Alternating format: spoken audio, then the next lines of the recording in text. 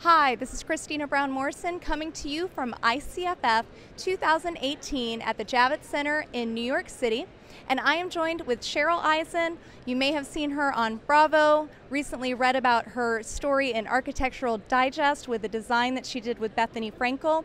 And she just wrapped up a talk here at ICFF all about how staging makes an impact on the sale of homes and luxury apartments. So Cheryl, thank you so much for being here at ICFF.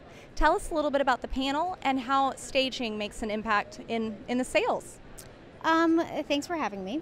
The panel that I brought today was sort of a group of top developers in New York, top luxury developers of buildings, and two really major brokers in the industry for luxury real estate.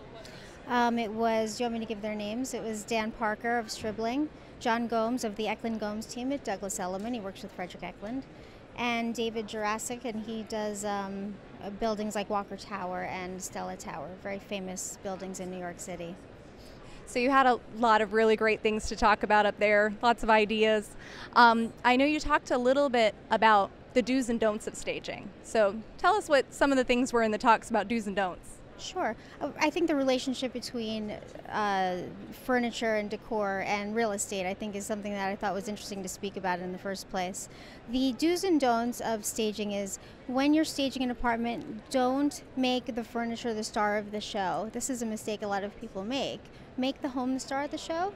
Have the furniture sort of blend into the background and highlight the things that you want to sell. If it's the view or if it's the height of the ceilings, use low profile furniture so that the ceilings look higher. It's little tricks like this. If it's dark, put mirrors so that it makes it lighter, reflects windows and space.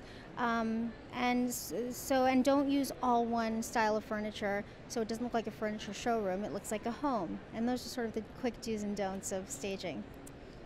Well, those are very good. I could tell the audience was very interested in those and taking away those key points. Speaking of do's, tell me a little bit about this new project that you're working on, the Woolworth Project. It's so amazing because this was Frank Woolworth's actual office years and years and years ago. And now we've converted it into a full floor apartment, which is gigantic. I think it's 6,500 square feet. And it's just amazing. The ceilings are, I think, 18, 20 feet high. It's so palatial and gorgeous, and it was an interesting design challenge to make something like that feel cozy. There's arched windows. It's just absolutely stunning, and architecturally, it's just amazing and so significant. It's great that you're able to work on all these amazing projects and work with some really great people. I know you love your clients as well. Yes. So, in addition to that, who else have you been working with lately? Well, people I work with that people know, like Frederick Eklund is one of my oldest clients. The story with the James Bond issue, where we staged an apartment with a Bond theme, and then James Bond bought the apartment. Ever since then, we've been working nonstop together. And then he's introduced me to Bethany Frankel. We've also done a whole bunch of celebrities where I signed NDAs, so I can't even mention them. But we do tons of celebrity work, and it's really exciting to meet a large array of people and people of different tastes, different personalities, and how we sort of put that all into our design. So with your group, interior marketing group, you do more than just stage pretty places. Tell us a little bit about your firm as a whole. We started out with just staging, but we've evolved into a full-service sort of marketing team, where we not only do a gorgeous interior, but then we take photographs of that, like editorial quality photographs. Then we do an event, we event plan, and we do like a big broker's launch. This helps launch the property, and then we do a marketing campaign where we'll get placement in top publications or on TV. We'll get the properties on TV and everything. And so we sort of have this tagline, more than just a pretty space, because really it takes a whole bunch of things to sell real estate in sort of a full service marketing theme, and that's what we deliver. Well, speaking of pretty spaces and things, you are at ICFF, and there is lots of it out here. So what do you think of the show so far? It's amazing, and I love this show. I'm so excited to see all the new stuff that's coming out and see some of the people I've worked with, and then work with new vendors who have really cool, exciting, innovative things. I'm really excited to hit this ground and check it out.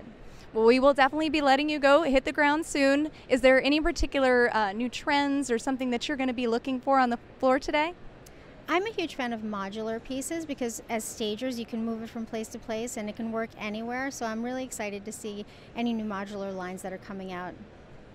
Well, it'll be out there for you. So, well, if anybody is wondering how they can learn more about you and see some of your work, where can they find that? Me, they can find at Cheryl Eisen on Instagram. It's, hashtag or whatever it is, Cheryl Eisen tag, EISEN. And IMG_NYC is the company. And we've got gorgeous interiors that we get to see. We're so privileged to see the most amazing interiors and views in the world. So come check us out. Very lucky. Thank you so much for being here and sharing your design inspiration with the audience here at ICFF. Once again, I'm Christina Brown Morrison, and this has been with Cheryl Eisen at ICFF 2018.